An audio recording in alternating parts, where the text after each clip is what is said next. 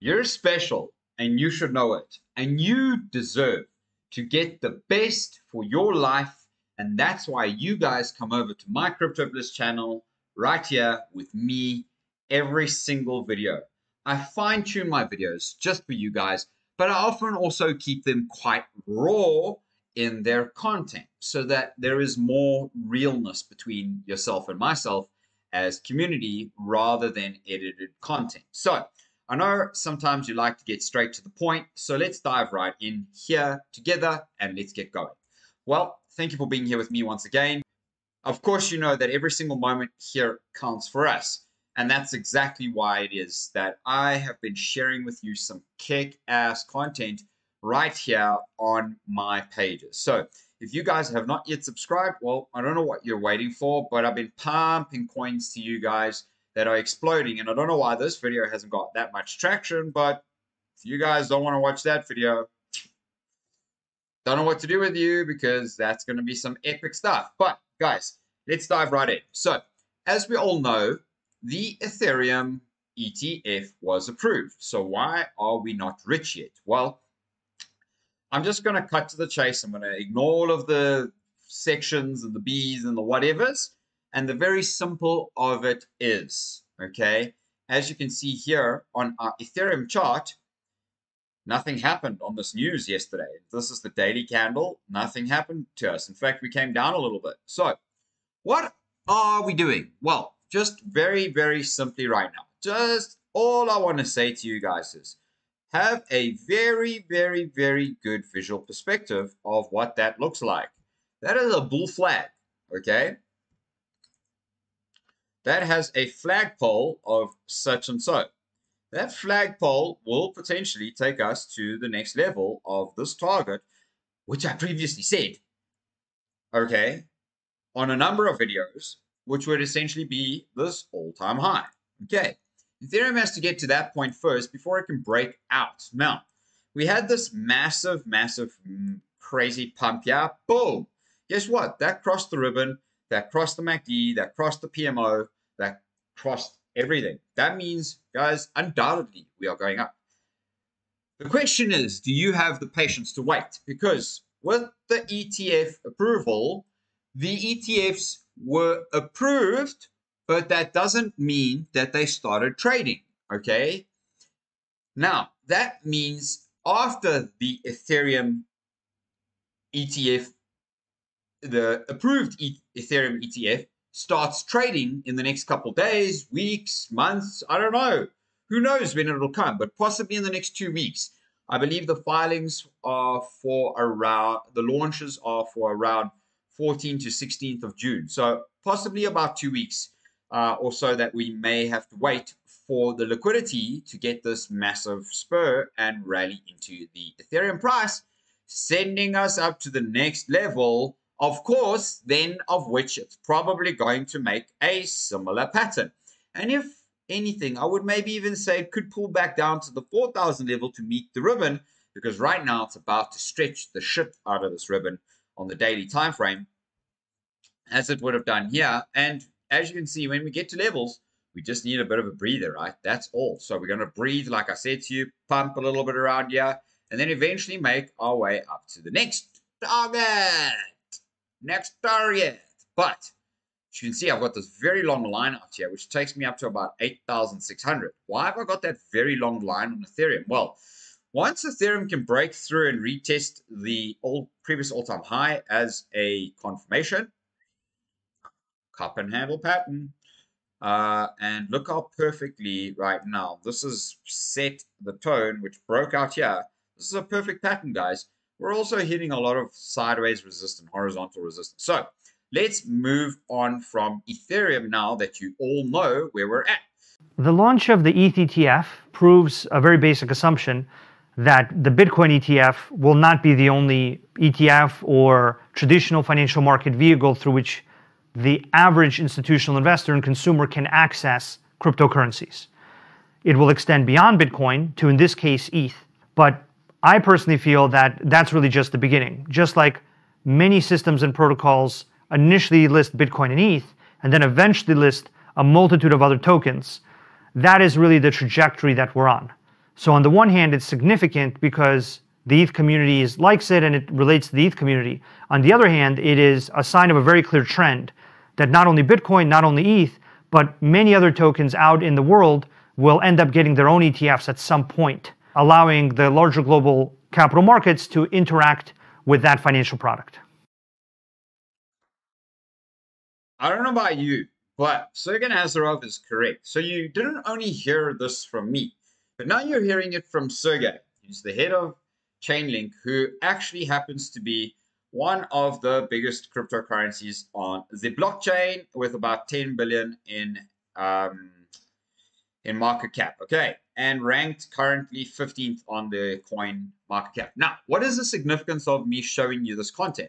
Well, first of all, Mr. Sergey Nazarov pointed out that it is just the beginning, number one. Number two, it is going to lead, and think about what Ethereum is. Ethereum is a virtual machine, i.e. it is the Web3 or a new version layer of the internet, which interacts with dApps, dApps, digital apps, security protocols, decentralization, DeFi, and everything runs in the ether.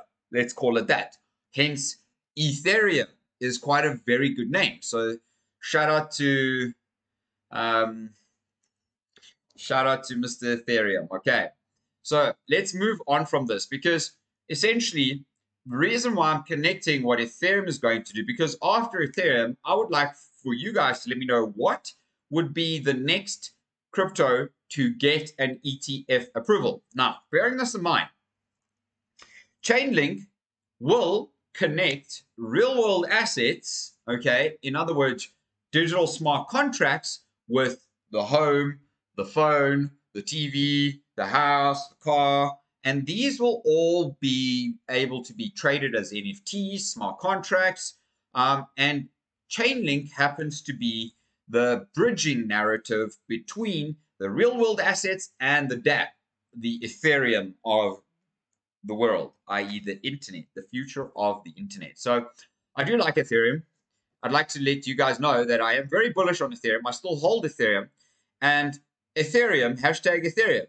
I love what Stock Money Lizard says here, because now I'm giving you a third person's view, not just mine, but other professionals in the industry that are also guiding us to the best possible place. And if you guys are not participating in the sector, you're going to miss out on this. You're going to miss out on this, because we are only getting just started right now. Why is that? Because that's why everything is linked to Bitcoin, even the ETF approval. If Bitcoin didn't have an approval, that means Ethereum wouldn't have had an approval.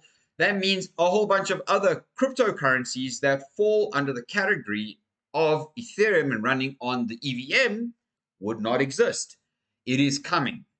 I want to know from you guys what you think that this is about to unfold.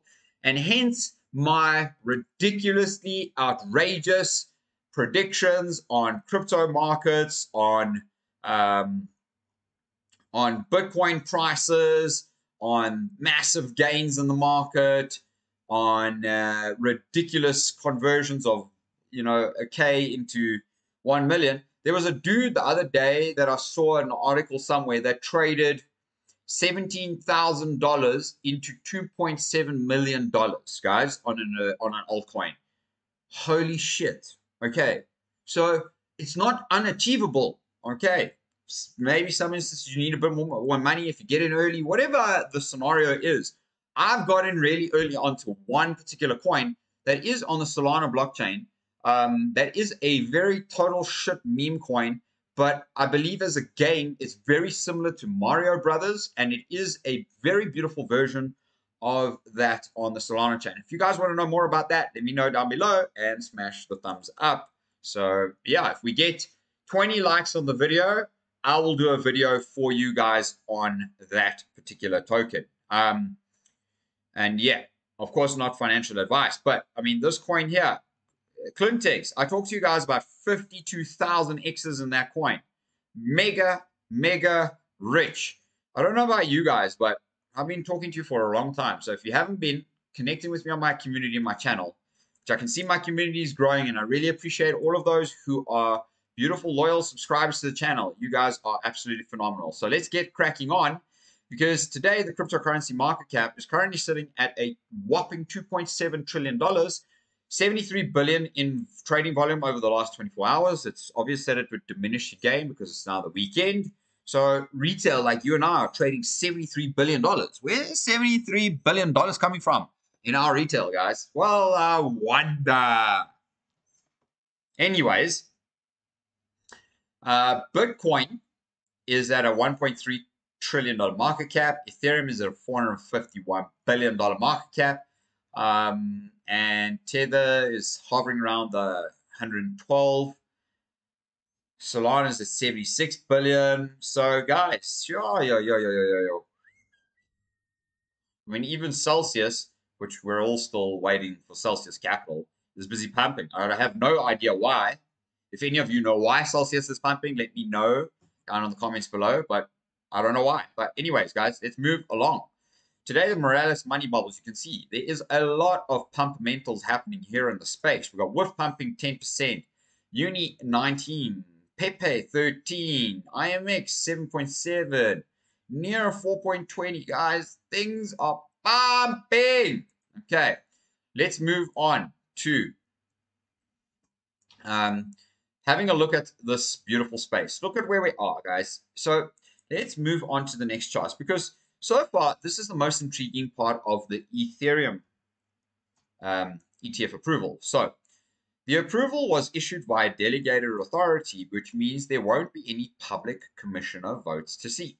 But it also means any commissioner, maybe Crenshaw, can technically challenge and ask for a review or vote for the commission by the Division of Trading Markets suing the authority. Now, not only that, that was thrilling. And to be clear, the SEC, as I said to you guys earlier on in this video, has approved plans from the New York Stock Exchange, CBOE, NASDAQ for spot Ether ETFs. The SEC still needs to approve issuer plans for spot Ether ETFs, and the SEC has not issued full approval for spot Ether ETFs to trade. That is to come. So just be patient and wait for the money. And if you have invested early enough, which is what I showed you on this chart, that happened because people like yourself, myself, other people that are in the space, guess what? That's what that candle was there. We bought more Ethereum because it is coming, hence the sitting. We're now waiting over the course of this weekend and further to wait for that liquidity to pump in. Also, new MetaMask has to add Bitcoin support, which is phenomenal. That's really good. Bitcoin gains 6 months after the halving have been huge every cycle. If this repeats, we could see Bitcoin over 140 by September, which I do agree with. And according to the UK conservative magazine, The Spectator, Bitcoin is apparently a threat to all because crypto has entered the world of retail investing. Well, guess what? They're finding it a threat to them because it is going to absolutely obliterate their entire system. So it just is what it is. Kenya is now using Bitcoin to mine renewable and hydropower electricity and deal with Marathon Digital, and so much more, guys. So let's move on now beyond this. The Ethereum rainbow chart is giving us an opportunity. And I want to point something out to you, that it seems as though we're currently at a position like this right now, okay, where we're about to look at the potential opportunity of a massive rally right up, okay? We have broken out. Look how obvious that downtrend is. We are coming now into the hodl Ethereum phase. Don't buy anymore. But unfortunately, I have to say to you that institutions are about to start buying in the next couple of weeks. Once trading opens, institutions will be buying Ethereum. And the more Ethereum they buy, there's only about 12 million or so Ethereum left on the exchanges. They're probably going to scoop up around 1 to 2 million of that Ethereum, meaning that they're going to scrape up a whole lot more, okay, than you would like, which means that it's going to pump up this price, okay? Who knows where it goes from there? But essentially, they just need to take profits when they're like 1% because of the volume of money that they make. So they just need to take 1% profits and it can hurt the market. But if we look at where the potential of this market could end up going, guys, around 25, 26, we could potentially see a maximum bubble territory in Ethereum of like 14 to 20, 25,000. Maybe if we have a nice blow off top like this, we could have even more. Let me know what you guys think down in the comments below, because the US national debt is just pumping, guys. They put nearly $1 trillion into the market just since basically the Bitcoin ETF launches. So let's go and have a look at that, because you can see that it is that I'm not actually talking shit, because I've been showing you guys for a number of weeks on my channel now the M2 supply. Look at the M2 supply here in its entire history. Since 59 has pumped up, and currently it is busy pointing up and bouncing off of our EMA ribbon. So for me, we're bouncing. We're getting ready to, like, we're pushing through the zone here, guys. We're about to carry on the trend to the upside. Do you think that they're going to just let this entire thing collapse? No, no, no, no, no, no, no. Especially because the MACD is starting to turn up. The PMO is starting to slow down and turn up. We are going to see some crazy stuff. And if you look at the liquidity and the total value locked in crypto right now, it's about 5% of all of crypto is basically locked up. Okay, 5%. It's a good number, right? It's a decent number considering where we're at. It's all locked up, but that's got nothing to do with you holding your crypto in your cold storage or in your wallet or anything like that. This is value locked up, earning staking rewards. Okay. Let's move on, because I'd like to go and share with you a couple things before I exit the video for the community. Now, Bitcoin has been continuously pumping non-stop. It is currently hunting support after the EMA ribbon is finally crossing back up. It bounced off of the ribbon very nicely. It is bouncing and retesting this immediate support zone that we are currently seeing here right now. And if we zoom in a little bit closer on some charts that it is that I have drawn for you many odd times, look at how perfectly it is breaking through, retesting on my support, my horizontal level. We're busy breaking out of there. We're pushing up on the PMO. We're pushing up on the MACD. Guys, money is flowing. Money is flowing into this space. Okay. Why would you be missing out on this opportunity of a lifetime to make absolutely extremely exceptional gains in crypto? Okay. Especially considering that we're looking very bullish, because this is where we got out of the bear market. This was at 63,000. Okay. This is where we essentially have gotten out of the bear market. This breakout of this downsloping trend here. Okay. That is the escape out of the real, sorry, not bear market, out of this this kind of sideways channel here. So as long as we're smashing this high zone and continuing to make higher lows and finding that support like that, okay, as long as we don't break this zone here, we're keeping the structure intact, which means that our levels will continue to the upside. And as I've previously shown you, okay, we are at that fundamental critical level on this green zone that I drew for you guys multitudes ago because of that support level. So we're currently just finding support on that zone. And if we have a look at gold currently as an indication too, ironically, let's pull this up a little bit. I'm just going to pull this up so that we can find where that actually leaves us. Look at how this broke through up here. It's finding support, and now we're getting back into that original channel, because we were outside of this channel for some time, but we're now broken back in. We're finding support inclusive of the ribbon, although we are getting like some sort of double top here.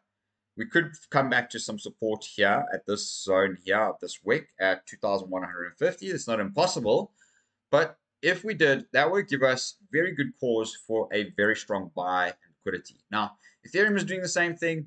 Bitcoin dominance is doing the same thing, doing higher highs and higher lows, essentially bouncing off of this very critical green zone as well. And then the total crypto market cap is too bouncing off of and twisting up on the ribbon. So break up, hover on it, break up, retest, find some support, and continue the pattern. Well, guess what? That's busy happening on all of crypto right now. Okay.